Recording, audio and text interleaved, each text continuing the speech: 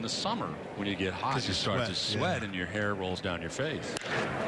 This is in the air to right center field. And hit well, and that is gone up into the berm area. So Nick Vincent watches that 2-run home run go. Negron takes it out to right field and into the berm just over the wall in right field. Cubs adding on to their lead now 10-1. Well, we mentioned the breaking ball from Nick Vincent. He's got the fastball, the slider, the cutter. That looks like a little cutter that really doesn't cut much. And on contact, boy, that's upper thigh high, and a nice job going the opposite way.